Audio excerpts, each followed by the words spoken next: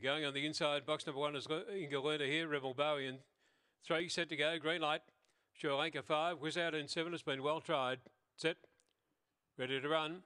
Racing, Whiz Out slowed up again. Great charge for the lead going through. Ingaluna on the inside went through to lead, settling there over Rebel Bowie. They were followed further back by Cinderella Storm. Very wide on the track there came Whiz Out. They were followed then by Ronnie Armo. Then came Granny Said Go. And back at the tail there would have been Sure Anchor. In the straight though, Ingaluna's nicely clear. 2 or 3 in front over Rebel Bowie. And Ingaluna's too good. Rebel Bowie second. Third near the inside there, Whiz Out. They were followed behind them then by Cinderella Storm and also Ronnie Armo.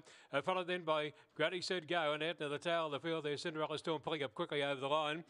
And back there too in company with Ronnie Armo, and the time on race number 2 showing around 22.63.